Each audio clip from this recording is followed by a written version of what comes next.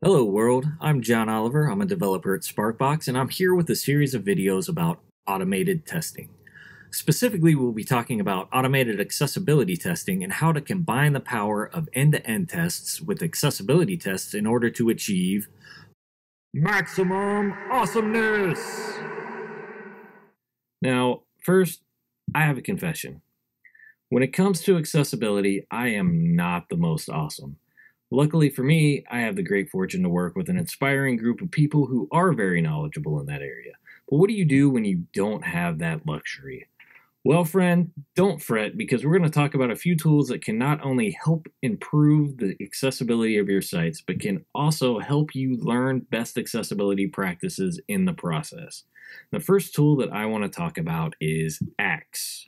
So Axe is a tool for performing automated accessibility audits on a web page.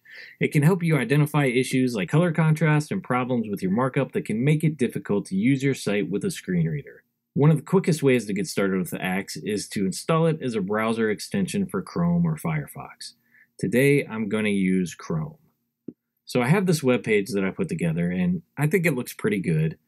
But please don't tell our designers that I'm still using the old logo because I'm too lazy to switch it out.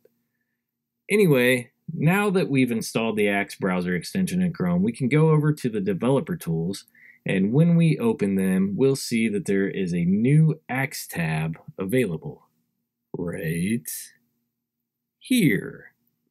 So in this tab, we can see the page we're analyzing, and when I click on the Analyze button, it'll give me a report of all of the accessibility issues that Axe found on the page.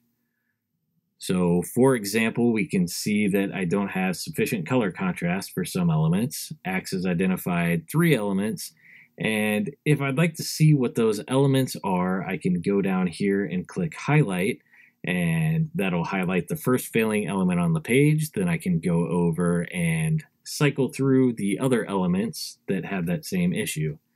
So if we look below, we can see that there's a description of the issue along with information about how we can fix it.